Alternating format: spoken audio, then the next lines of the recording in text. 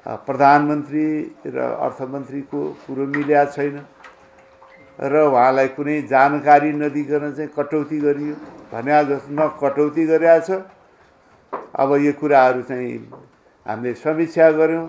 समीक्षा गर्दाखेरि यसको चाहिँ यो उपलब्धि भयो, आउने दिनमा यस्तो चाहिँ सिनेरियो छ भनेर भनेकै छ। फेरि हाम्रो निरन्तर संवाद, अनावश्यक रूपमा वाद विवाद छ प्रधानमन्त्रीसँग, अर्थमन्त्रीको अर्थ मन्त्रालयको चाहिँ त्यहाँ समन्वय भएको छैन भन्ने जस्तो प्रचार पनि जुन हुँदै नभएको प्रचार पनि भएको हुनाले त्यतातर्फ पनि म यहाँहरूको ध्यानाकर्षण गर्न चाहन्छु। अनेकौं असफल प्रयासलाई सफलतामा बदल्न र आइभीएफ द्वारा आफ्नै सन्तान पाउन सम्भव छ।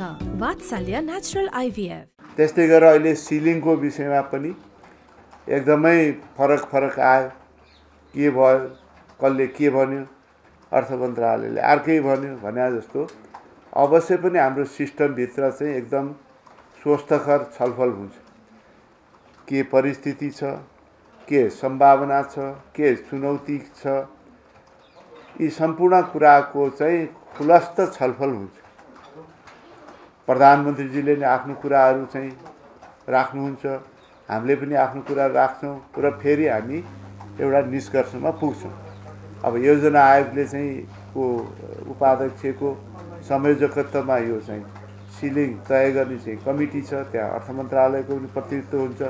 अर्थ मन्त्रालयले चाहिँ समग्र हाम्रो जुन अनुभव छ, जे जस्तो चाहिँ दायित्वहरू छन्, जे जस्तो चाहिँ आर्थिक स्रोतको सम्भावना छ, त्यसलाई मध्यनजर राखेर यति चाहिँ सम्भव होला, यति चाहिँ गाह्रो होला भन्ने कुराहरू पनि स्वाभाविक रूपमा त्यहाँ छलफल हुन्छ र अन्ततोगत एउटा निष्कर्ष निस्किन्छ र त्यो निष्कर्ष हामीले निकालेर अहिले चाहिँ यो 18 खर्ब चाहिँ अहिले चाहिँ हामीले चाहिँ सिलिङ यो त्यो कमिटीले तोकेको मलाई चाहिँ जानकारी त्यो कमिटीले दिएको छ।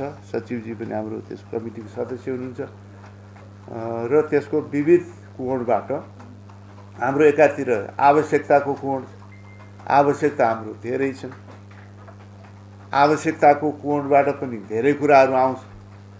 आवश्यकतालाई मध्यनजर राखेर फेरि अर्को चाहिँ स्रोतको कोणबाट आवश्यकता त छ तर स्रोत कति छ भन्ने कोणबाट पनि छलफल हुन्छ र एउटा चाहिँ व्यवहारिक डुएबल के हुन सक्दछ भन्ने कुरामा अवश्य पनि छलफल हुन्छ। त्यही अनुसार यो भएको हो।